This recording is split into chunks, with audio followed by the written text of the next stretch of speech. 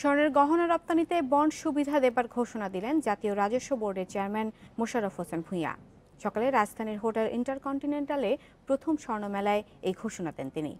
এ সময় তিনি আরও বলেন, এখন থেকে কেউ আর স্বর্ণের গহনা আমদানি করতে পারবেন না। একজন সর্বোচ্চ ১০০ গ্রাম স্বর্ণ বিদেশ থেকে নিয়ে আসতে পারবেন। অঘোষিত স্বর্ণ বৈধ করতে প্রথমবার স্বর্ণমেলার আয়োজন করেছে রাজস্ব বোর্ড।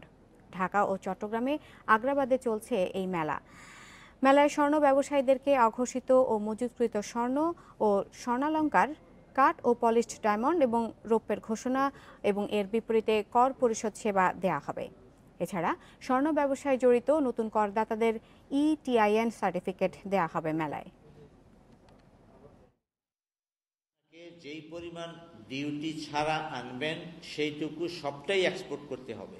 সেইটা আবার দেশে ব্যবহার করে বাজারে বিক্রি করতে পারবেন না। বাজারে যেটা দেশে বিক্রি করবেন সেটা কিন্তু আপনাকে ট্যাক্স দিয়ে আনতে হবে।